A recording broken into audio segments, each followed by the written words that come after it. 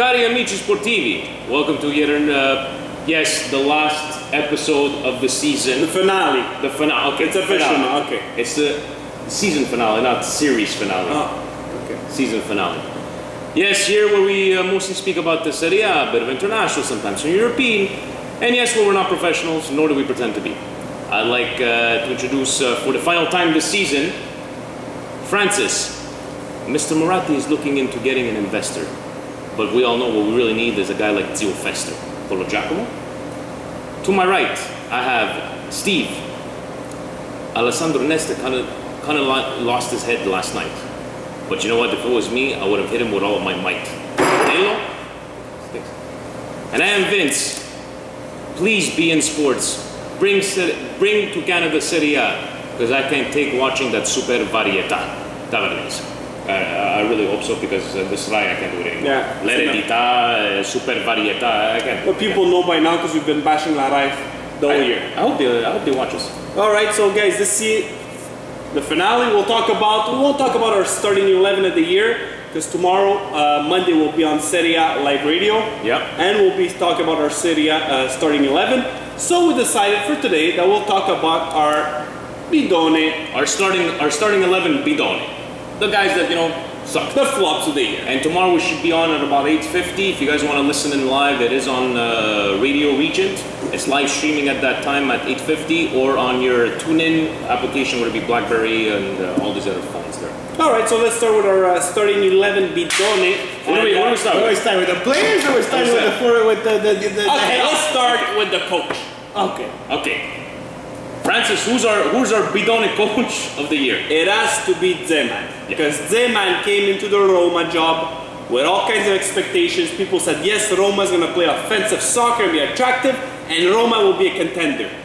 But no, Zeman got fired. Yeah, Zeman got fired. He made a joke out of Roma. He had a couple of good runs, were 2-3 victories, but in the end he was just like, you know, putting Team Greece on there and guys, Zeman was a mirage. We all knew it. We called it on this show from the beginning. He was missing La Grinta. He was getting in on the bad side of certain players. The top players. The core of Roma. Next one. Yeah, we gotta go. As president, this will not be a surprise. Who else but from Palermo, Mr. Zamparini. Yeah, I don't think we need to emphasize on Zamparini. Do we really need to explain why Zamparini is the bidone president? And now, before we announce the squad, this team led by Zeman and President Zamparini, where are they playing? At the IS Arena. Supposedly it's supposed to be in Cagliari. We still don't know where this place is. We don't know where it is. This is the stadium that when people around Cagliari, they woke up one day, they said, hey, no stadio di calcio. You know what, poor guy, I feel bad. Stadium with never any fans, but so far that's our team, our president. The technical director. The technical director. The transfer guru. Who else but Mr. Branca, that did some clever deals this year. Not only did he get rid of Schneider, Coutinho for change. He sent Livaja away. And who did he bring in this year? Pereira at 12 million. Silvestre at 8 million. Gargano that Napoli left over and nobody wanted. Take it easy, Francis. We know you've been frustrated all year. It's okay. This, seriously, I think you would have taken an average fan and wouldn't have done worse. I would have confined my whatever amount he spent this year on transfers. Case he did not do one good transfer. Guys, can we say on this show that with the population of FIFA 13 players who play their fantasy football on FIFA 13, can we being safe that 70% of those people made better transactions on the video game than Branca? Yeah, most probably. All right, so there's our team. Let's go. Let's start with our keepers. Yes. Give me the honor to our keeper. Our keeper is Amelia. Yes. Wow. People are going to say, yeah, but Steve, he never played. Yeah, but when he played, he made enough damage to cost Milan some points. Not only to cost Milan some points, to destroy them. The Juve game, he gave them 3 points. He said, I'm Marco Amelia, take the 3 points, because I'm going to tackle Asamoah in the 6-yard box on the completely other side, not dangerous. Next. Amelia and? Well, I was more going with the Roma starting goalies, whoever that is, Slakimer, Goykochea, Lobo, they're all horrible. Horrible. There's our goaltenders. Now we go with our back four. Back four, and I have to start at the left back with Pereira. And I still don't know why we spent $12 million on this guy. This guy has no soccer sense, and he cannot put a cross in the box. No. He always puts it in the wrong spot, on top of the box, in the back, where there's nobody and we get countered. We gotta go through the whole team. But you know what's the problem? There's actually people interested in buying this guy now. You should sell. Interested. I would give him for free. Monaco is interested. We have at center back, Signor Aronica, that went from Napoli to Palermo. I don't know if you guys remember. Aronica was just bad all year, and that back pass that he gave directly, I don't remember who they were playing, but they lost those 3 points. And that guy's he's a lumberjack. He's a true lumberjack. He's the one that slapped out Zlatan last year. Other center back we have Acerbi. Oh my God, Acerbi. From the Chievo to Milan, okay, maybe he's gonna do good. He just sucked. And this is a proven fact that Acerbi is not a big game player, cannot play 3 times a week. He's a Chievo, he plays good at Chievo. Yeah, but wait, his defense, he was going through a phase at Milan where they started bad and he was mixed up. Acerbi is there. How about you talk about his partner? Yes, Mr. Silvestri from Palermo for $8 million. $8 million for Silvestri. Inter are forced to sign him because they want to send him back to Palermo. Palermo goes, no, you have to buy him. You have to buy him. There we go. So those are bidone defensemen. Who we got in midfield? Let's start in midfield. Who else but Zeman's favorite midfielder of all time, Mr. Taxidis, that the Roma Ultras booed. Okay, that guy's an honest player. I think, you know what it is? I think because he was played too much, there was too much expected of him. No. He's a regular player. Let's say, because he was playing in the place of De Rossi. Yes. Okay, yes. That's why he was, the added pressure was given to Taxidis, who obviously is someone not technically sound to play in serieA. Zeman mistake, the Doni coach. Technically sound. Did you see that? Is again in the picture for destroying probably this poor person's career. And somebody that really started their career really well at Milan, but it was a total flop this year. Nocerino, how did Nocerino slump this far down? Nocerino never had a chance to play this year, forget that, but he did have 13 goals last year in Champions League, but that's when you realize a guy like Ibra, that takes all the attention to him, how it opened up a guy like Boateng, a guy like Nocerino. The guy's got like Rint, he's out the heart, but this year, Noce, I love you, buddy, but no, this year I've had to skif. Also in midfield, Mr. Gargano. The guy's just reckless. I have no other word for this guy but reckless. This guy does not belong in serieA. And now, with your luck, Mazzari's your coach, he's going to keep He wants to keep him probably. Anyways, and who else in midfield? Mr. Ricky Alvarez. Ricky, the left foot wonder. The guy plays with 1 foot, and even that foot is not great. You know what it is with Alvarez? It's because he played with your emotions like a yo-yo. Those couple of games, you had a couple of great goals, you were all excited, and then the next game... No, it's not playing as though his agent was a super agent that sold him as the next coming of Christ. And nobody ever saw this guy play actually when they signed him. That's the problem.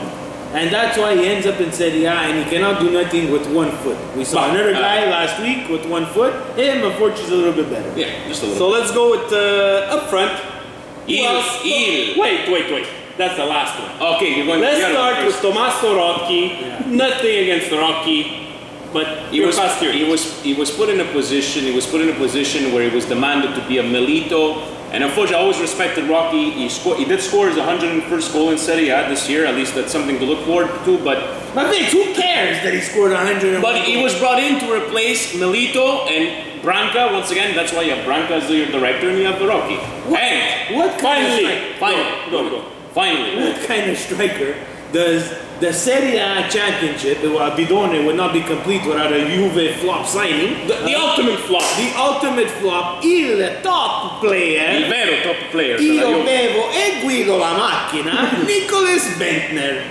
Guys, how weak was the serieA where Juve were able to sign someone like Nicholas Bentner after being involved in every single... Robben, Van Persie, Higuain, e chi arriva? Nicholas Bentner. I see all our Twitter fans, the Juventus. It seems like it's a recurring theme that's going on because now it seems like they're pretty much involved in everybody else, and I wonder who they're going to bring in. Which we'll talk about in our next segment, the transfer section. So we just wanted to have fun with our Bidone of the year. And our bidone starting 11 has been brought to you by Birra Moretti. Why? Because it's Italian. That's about it. Go on. Let's go with the rumors in Serie A. The big news this week, this Indonesian businessman, Mr. Tohir, made an offer to Moratti to buy Inter for $300 million. For the full Guys, for the full team. 300 million. Or what was it, 80% for 240 or something like that. He gave Moratti an ultimatum. He goes, listen, you have to make a decision. How do you guys view, from an outsider, you know, as not an Inter fan, how do you view this possible purchase of Inter? For me, guys, you know what it is? You got to try to look at it. Yes, we're all looking at it as fans, but you got to look at it as a business. The integrity of Serie A, we never had, you know, outside money coming, whether it be from, you know, the Saudi Arabia or Indonesia. This gentleman. Is that what Serie A needs to compete right now? But that's what the whole thing is. That are we gonna? Some of us are going to look at this with pride, but on the other side, business-wise, Steve, business-wise, it might be business-wise. Unfortunately, Serie A, we've said it all year long. They lack in the marketing. They lack in. I think this foreign investment could be good for Inter, but all of Serie A needs to look at some kind of influx of cash to get them back to where they were. Guys, come on. But I would say one thing. Yeah. I would never sell, whether it be Silvio one day or Mr. Moratti, I will never sell over 50% of shares. I think you still have to have that integrity in Serie A to keep the control. These guys have money, something that Silvio and Moratti obviously do not have. That's what might bring back 300 million. 300 million for a team like Inter, like we were speaking before. Let's put it out there. It's 300 million because of the debt that Inter has. Yeah, because we were trying to win. Like under Moratti, the players that Inter were getting Brockis, Schelottos. Now this guy's coming in, he's promising $100 million. He's talking about names like Lavezzi, Modric. Hopefully this guy's really serious and it won't be a Malaga situation where the owners pull out and it was all a bunch of crap. Exactly. So we'll see how we'll have to. All right, guys. Elsewhere, we'll talk about your team, Milan. They've been really quiet on the transfer. No rumors really coming out of Milan or big names. It's all little names here. Silvio was in Sardinia doing a bunga party. Then no, I can't meet Allegri. How many times did we schedule this meeting? I don't know. I have not a clue of what's going on. No. That's pretty much why Milan's not involved in any rumors, because what you see out there are just hypothetical thoughts of which players they would like to bring in or not. Nothing concrete. The only thing that I saw that was a little bit concrete was the Cerci swapping Salomon for what? Depends. If you don't know who your coach is going to be, how could you have transfer rumors of possible players that you want to bring in? If it's Allegri, you might want some players. If it's Seedorf, Rijkaard, anybody else, they might want another type of player. That's why all these rumors. Will you admit one thing on camera after this long season that we've had? Would you be happy if Allegri stayed? No, because I'm still getting agitated at this Milan, even after the long season we had, because I'm having a long off season. Because I don't even know if he's going to coach. Guys, to be honest, all the big names are out. I think pretty much the only guy I would see that Milan would be excited is Montella. But besides that, Allegri's going to stay, but it will be with very, very, very firm. What do you call them? Guidelines to say, like, you know what, if you screw up within the first couple of months, let's say if you would have a beginning of season like we had this year, you wouldn't stay. There's a rumor that Allegri's contract is going to be based on the fact that when he plays the round robin to get into the Champions League, if he makes it, he continues. If he doesn't make it, he goes home. Well, it makes sense. But also, De Laurentiis at Napoli, finally he's making Napoli a serious team, because he said this week, I'm not taking any bids from other teams for Cavani, besides $63 million minimum. He goes, I don't want $30 million in a player. What do you guys make of that? Finally, somebody's putting their foot down. And you think he's going to hold up to that? I think he's going to hold up because I think he's the type of character where you're not going to push him. He has the asset. The asset is Cavani. Everybody wants Cavani. Maybe they've not talked about as much as now Suarez in the news or Radim Falcao was in the news, but everybody wants Cavani and he knows that. And 63 million, yes, because he takes that money and he does what he wants. He's not going to get someone sloppy seconds. No, but you know what, Steve, let's be it this way. If De Laurentiis is balancing the books with a guy like Cavani on him, why would he sell him? I don't think Cavani's come out and said, I'm very happy in Napoli. He doesn't want to leave. He doesn't want, but you're playing Champions League. I think, guys, unless a very, very incredible deal comes up, Cavani's going to stay in There's 63 million reasons why he would sell Cavani. Yeah, very well said. Good. Also, Juve, again, this week is linked up with every single player in the world. You really have it with Juve. It's not that. Just you read Tutto Sport, which I shouldn't read anymore. I don't even know why I bother going. And it seems that every top player, serious name, Tevez, Higuain, Jovetic, Ogbonna, Diamanti, everybody's going to Juventus, and everybody's been quoted saying, yes, I do want to play for Juventus somehow. But Higuain said, he goes, yes, La Juve me cerca, but there are other offers. And let's be honest here, guys, unless Serie A shapes up to be a better, get back to the respect that we once had about 15, 20 years ago, Higuain, if he has an offer from one of the big English teams, would he not prefer to go to one of the English teams? The only reason why they prefer to go to an English team than to Juve is just because the Italian teams, unfortunately, cannot meet the salary demands of these players. Because we are abiding by the law. But Juventus is going to have to take a chance to start spending money if they want to go to this next level. They're talking about bringing all these players. So who's out? Who's leave? Somebody has to leave now. They have to get rid of a few players. Who's out? Who's out? They're talking about Vucinic. Vucinic I see as not because he was no good, Francis, because he's an asset and he's worth something. He's worth something.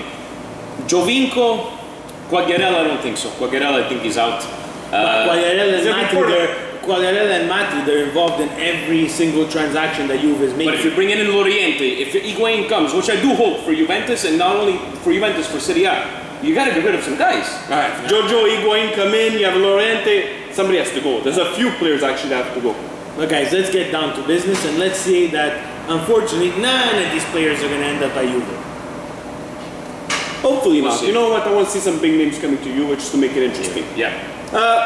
Finally, Roma they divulged their new logo this week. Hella Madonna. Not very attractive, not much change, but I think they had a chance to rebrand the team. They flopped. The best is what they said, that they've consulted with ultras, with Roma fans about the logo before coming out, and it's like, who the hell did you ask? No. Because everybody hates it. Hey guys, I'm sorry. If the ultras would have designed the logo, they would have put Totti's face in the crest. Yeah, and that's it.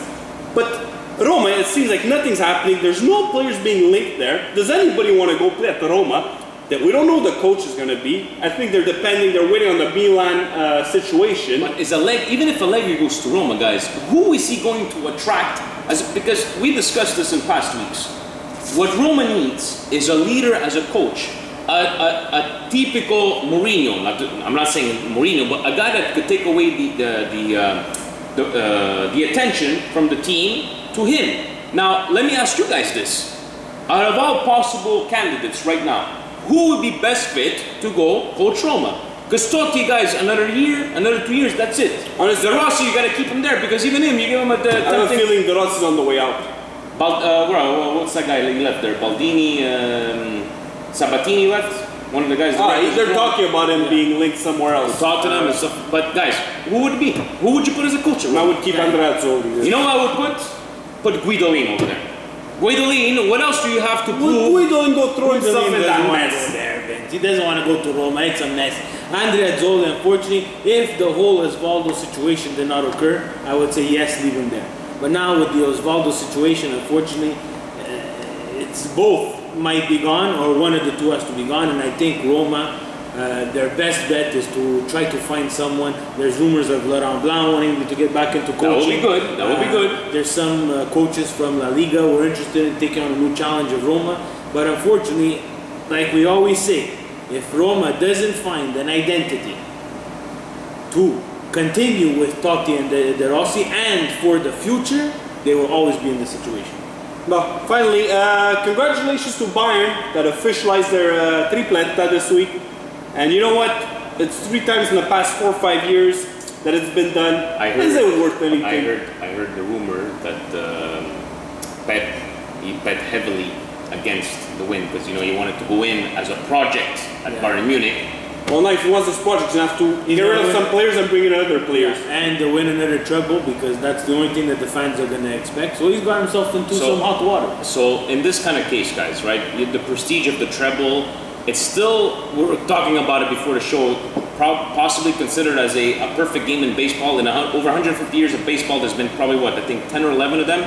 But the treble, we've had a many. No, actually, yeah. Maybe we're not baseball experts. No, guys, no, honestly. Nor do we pretend to be. But what they've accomplished this year is fantastic. But a guy like Pep Guardiola, who's going? who's leading that team? Because those guys are not staying there. I think Robin's out. Robin, I believe he's out because he won't fit into that system. Why? Because he doesn't pass. Second of all, what's his name? Mario Gomez. I really feel bad for a guy because for me, he's a stellar striker. You feel bad for a guy. Guy won the treble, and he probably made. No, I feel bad because he doesn't deserve that Mandzukic is playing ahead of him when they scored the same rate of goals. So Ribery maybe. Because guys, you have Tony Kroos. We better just signed an extension. Tony Kroos. You have Götze that's coming in. Maybe Lewandowski to retire, maybe to Bayern Munich. There's going to be a lot of movements at Bayern because he cannot keep that team, and there's a lot of need. He has to keep that team motivated. And now, how do you keep these guys motivated? But I still think you asked about the whole prestige of the treble. I still think, unless we start getting trebles every single year, I still think it's prestigious because there hasn't been many, but because there've been, in the last 5 years, there's been 3 of them. Maybe that's why we're trying to discuss this whole. There was the Manchester United one, and then we waited an X amount of years to get another one, and then we start to get them all in a row. Yeah. Unfortunately, the treble is something that they have to look at. It's an accomplishment, yes, but it shows that maybe the league is not as competitive as you think it is. True. Very true. All right, guys, we have 3 minutes left because we're doing a shorter show this week. Our red cards of the week. I'll start with mine. I'll give it to Mazzari. Not because I dislike Mazzari and everything, but you left Napoli to go to Inter, which is fine because you don't want to be there. But now you're trying to bring in a bunch of ex-Napoli players over to Inter. Zuniga, Berrani, Maggio. But what did you leave? You would have been playing Champions League soccer. You had all the guys that you wanted. Now you're trying to bring them over on your team. I don't understand. Just that up. Just that up. Just that up. My red card goes to the whole journalism world in Italy. Yeah, because I've had enough. First, this week, a couple of guys are bad-mouthing Balotelli at Coverciano while they're back, and they're making a whole, it's a racist chant. They didn't even know what the chants were, even though forget the fact that it's bad to boo your own countrymen, but they're trying to make something out of nothing. And then what happens? Some Napolitan, ex-mafioso. Oh, the best steaks in town at Parkway. I'm talking about my red card. I don't care, I'm just saying, you guys have good steaks at Parkway. Thank you very much. But you don't like it when I cook it. You have to exactly. It has to be Frank or Peter. And so guys, find out the schedule on the internet at Parkway when Frank and Peter are cooking, and please show up. Thank you. Thank you very much. I'm good for the drinking. Guys, honestly, and then with the whole Napolitana, that mafia guy saying that Balotelli used to sell drugs and... But why? Why are you trying to create something when there's nothing existing? And thank you to Prandelli that said, Mario ha risposto, and leave it at that. That's it, that's all. My red card. Finally, my red card goes to Milan again. Hold on, this is live. Peter! We need you here! The whole situation with the coaching. Last week was our unofficial He's gonna lose. Last show. He's gonna lose. And we were talking about Milan and this whole coaching merry-go-round. Now, again, he can't, Silvio can't make it, then Galani can't make it, then Allegri can't make it, and we still don't have a coach, and we still can't be involved in the transfer market, but Parkway gave me my own personal steak, which I will be able to cook at home. This is AAA Angus steak, fresh from the cows. Steve, just Parkway, our sponsor of the year, the whole year. Thank you to Parkway. 39 shows we've been here drinking Thank you to coffee. Parkway. Ciao guys, we love you.